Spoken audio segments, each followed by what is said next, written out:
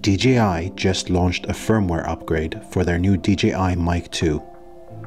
To install it, go to their website, link in the description, and download the firmware binaries for the transmitter and receiver. Plug the transmitters into your computer and drag the TX file over to it.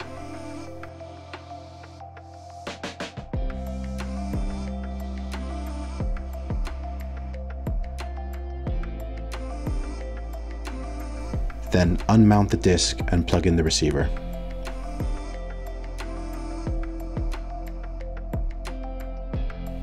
This time, drag the RX file across. For some reason I can't quite figure out, this took a few minutes on my computer, even though the file is only a couple of megabytes big. When that completes, unmount the receiver. It will start updating itself automatically, and the display should tell you when it's complete. In my case, it took a couple of minutes.